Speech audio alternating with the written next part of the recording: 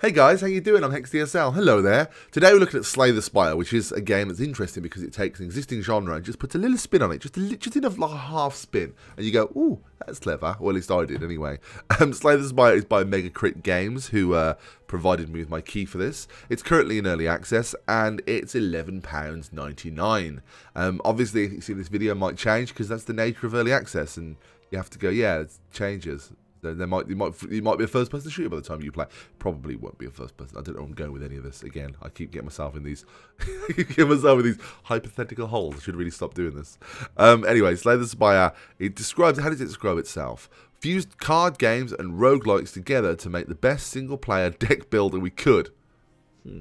Yeah, kind of weird. We'll talk about the game in a second, and there's some video of the game, an animated GIF of the game there. There's some features, tons of unlockables.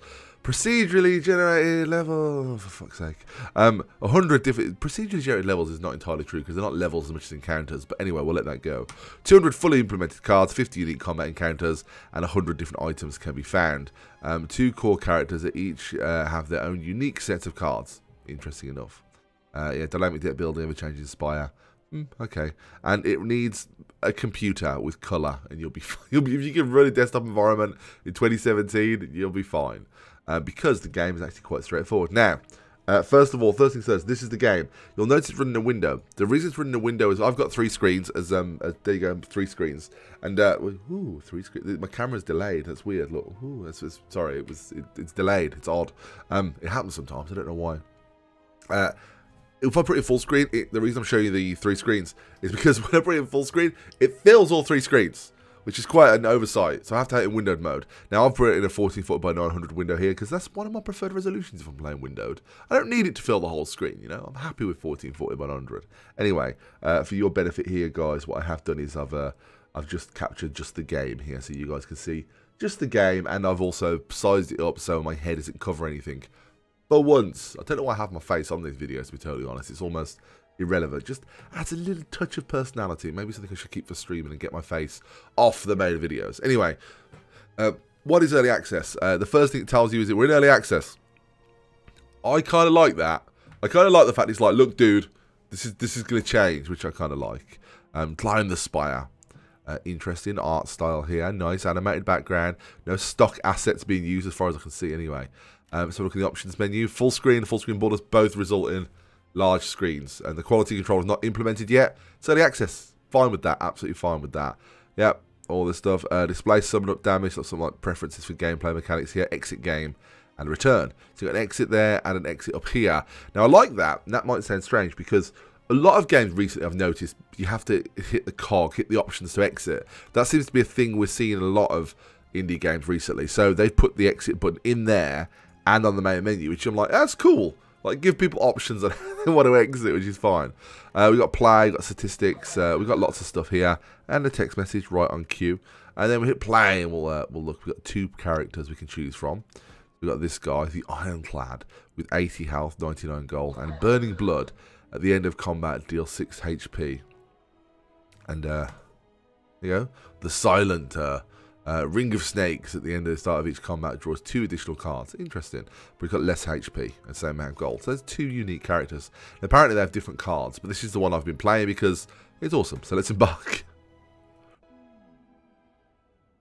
There you go.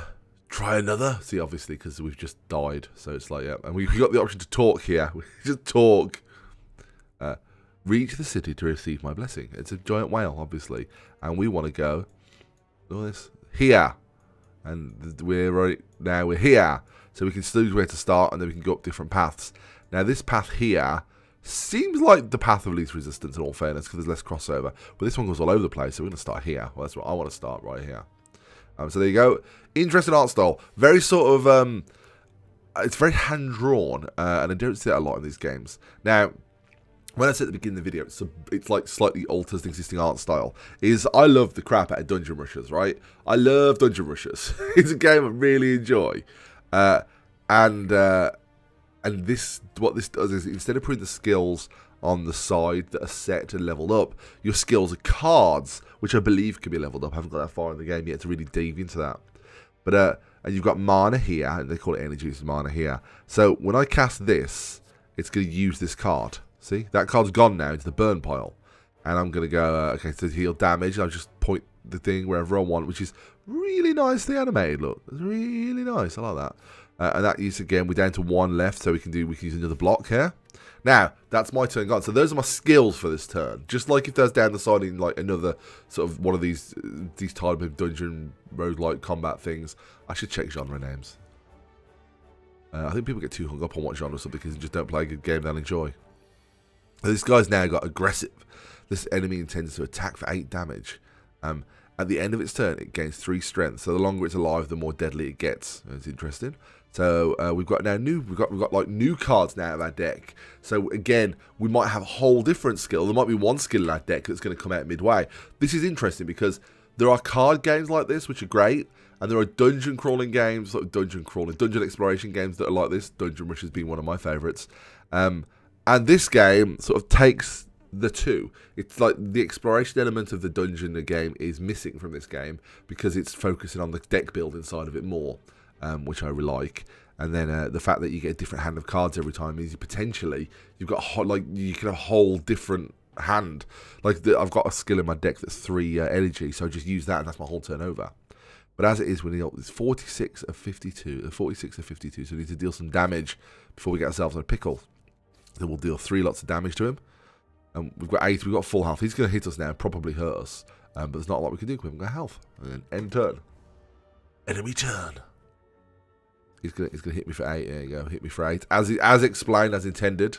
So he's now, because he's got more strength now, he's gonna hit me harder.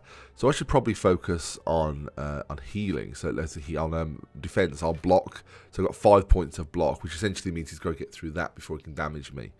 I can get up to 10, no problem. But I can also deal 8 damage, apply vulnerable for 2 turns. That sounds great. Let's use 2 points for that. So he's now vulnerable. Look. Takes 50% more damage from attacks for 2 turns. That's cool. So I'm gonna get hit now, and it's gonna put my health bar down because there you go, because he's got through my armor and then he's started to work on my health. Now, as it is, he's gonna take more damage, 50% more damage. So I should fire that one. There you go, 9 damage. So I just want to hammer as much damage as I can this turn. Yay! See, strategy. Really interesting, see? Now, spoils. We can skip rewards, but, well, with you. So, 18 gold, thank you very much. A block potion, yeah. Add card to your deck. Now, this is the mechanic I enjoy. So now we get to pick a card, and that goes in our deck, and that's just in our deck now, which is what you want. Obviously, we increase our deck size. So, gain 8 block and draw 1 card. Deals 6 damage, deals +2 damage for each strike in your hand. That sounds like a great card. Let's do that one. Yep, and proceed. Now we are piling up the next one on here. And you've got a key here for the map, which is fine. So the next one is an enemy. Let's go. Yeah. See, it's really, really interesting. That right there is nightmare fuel right there. I mean, it's a weird sperm monster that I don't know what happens. It's going to attack for 11 damage. That's quite a lot, isn't it? You'll see I've lost the health I lost last turn as well. My health didn't magically recover.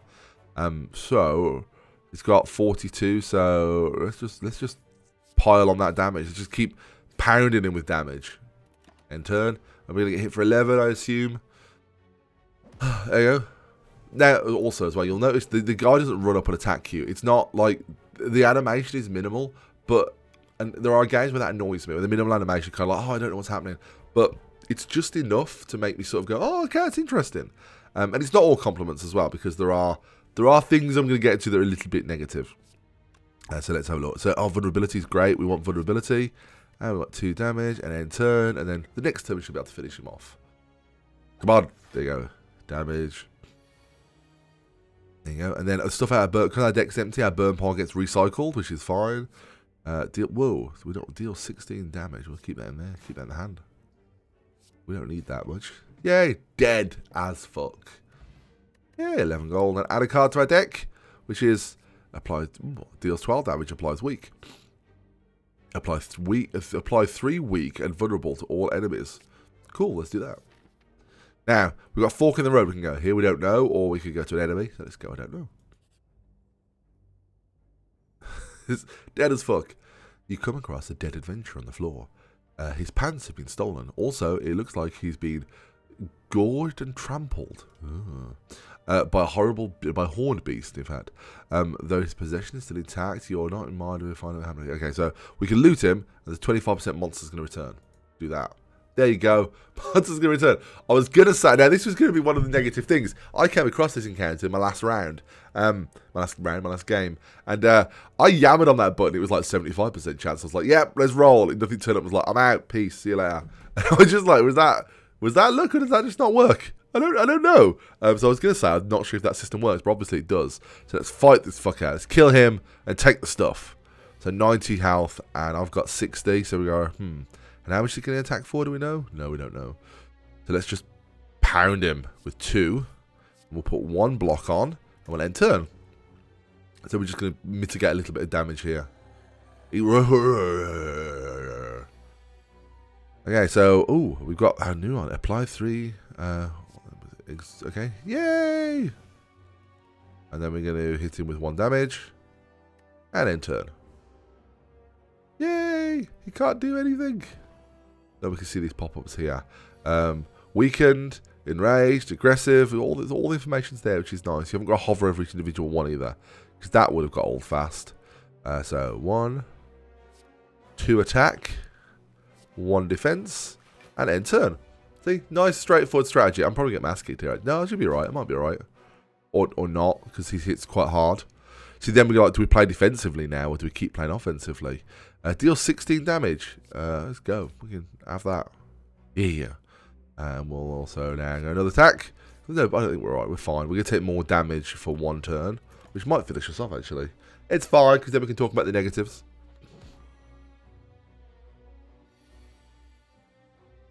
Oh, yeah, weak. He's weak too. We might be right here. Yay! Violence! Doop-a-doop-a-doop. Doop-a-doop-a-doop. Doop-a-doop-a-doop. I'm just surprised that went well. I'll be honest. I was surprised. Gold. We've got a Juzu bracelet. You no longer encounter monsters in question mark rooms. Cool. Add a card to your deck. What's this one? Deals 4 damage. See, I don't know what the rest are, but this one's got 1 punch man on it, so we'll go with it. And we've got, obviously here, we've got things in our inventory, which are cool. Look, you know, so we can safely go to these rooms and not encounter stuff.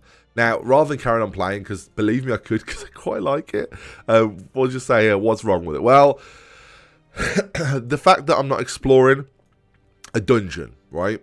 Now, this is essentially your dungeon map. This is essentially your exploration map, right?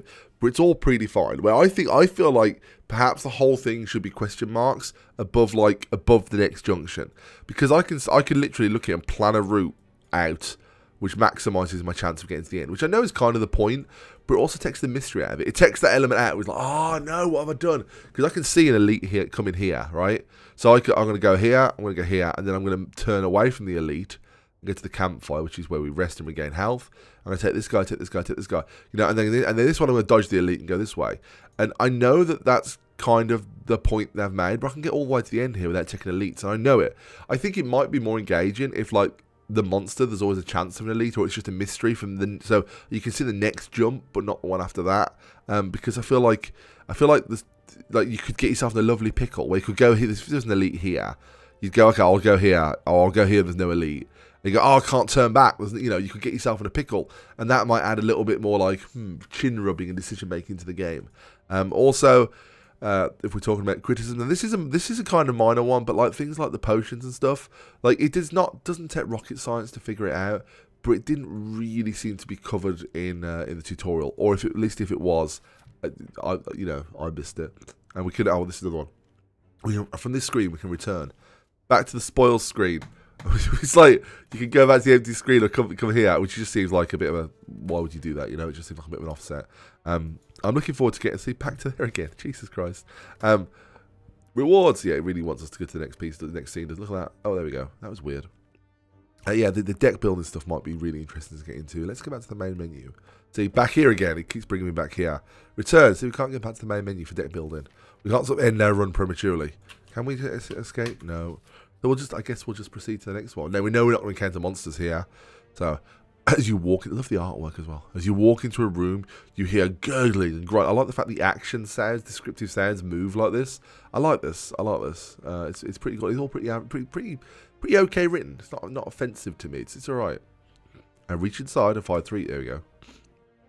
And we'll just leave. We can't catch a monster, so it took all the edge out of it. You should read those things when you're playing, by the way. And look, we're back here. Look. Escape always takes you back there. The return button there. You can't just like leave like mid menu. You can save and quit. Yeah, okay, so we can do that. We can't get back to the main menu though. And now we load the game from the main menu. Anytime now, trust me, it'll happen anytime now. I've hit the play button. It's. I feel like it's abandoned. There we go. There we go. It's there. And it's a black screen. And someone's playing PlayerUnknown's Battlegrounds apparently. Okay, so now we can go to my card library. See, I feel like I'd like to be able to like get to this screen if I want to go. What's my relic collection? You know, I'd like to be able to get back to this mid game and not have to exit out and come back in if I wanted to get back to this, which is not a big criticism. But overall, I would say this game is super enjoyable. And what I've played so far, I have enjoyed the crap out of it. I found it really engaging and interesting. And I genuinely sort of want to get to the top of that spire. I really want to sort of finish a run. And it's got these not just the right amount of roguelike elements where your progression is through your card and your relic collection and stuff. And it's, you know, it's like, oh no, I failed. I'll go again and stand a better chance. It's something I've really enjoyed. And I would say patch notes in the game. This is great. Look, patch notes in the game. Look at that. People, developers, please do this. This is great. I love this. Patch notes in the games. I'm going to go to Steam and check the list there. I can just in the game go, did they fix something that's different? Oh, there they did. I wonder if this will be taken out after early access. The credits, yay. It's always nice to see credits because a lot of games you have to finish to see the credits. That's a AAA thing, isn't it? But I like being able to go see credits at the beginning if I wanted to. Like, who worked on that? Let's have a look. It can come up. And then we got profiles. Oh, we got name as well. I thought we could change profile. Must have imagined that. Anyway, this has been Slay the Spire, a game that I think is super enjoyable. Super enjoyable. What does Steam say like it actually? No, okay. Good work, Steam. Good work, Steam, for not recommending the one game that's a lot like it, which is Dungeon Rushers. Dungeon Rushers. This game, by the way, great game. Dungeon Rushers is something I've played a lot. I've really enjoyed it. It's a very similar game, but obviously your skills are based on your character, not a random deck. So with this one, subverts that a little bit by having the card thing, which is really cool. But Dungeon Rushers, if you like this game, Dungeon Rushers is also worth checking out as well. I'm in HexDSL. Thank you very much for watching this video. You can support me on Patreon if you want to see more of my videos. You're going to see more anyway if you don't support me. I mean, YouTubers say that if you want to see more of this, do this. No, you're going to see more of it anyway. Let's not beat around the bush here, guys. You're going to see more. There's going to be more videos available. You know, it doesn't depend on anything. It's like I have to do it to get through the day. It's an addiction at this point. But if you were so inclined, feel free to support me on Patreon. I'll spend the money wisely on video games and pizza because it's all I want in life, really, to be happy. I do stream 4 days a week. You can join me on stream and you'll find a chat with people and play a video. It's what you know what streaming is. Thanks for watching. I've been Hex. Bye.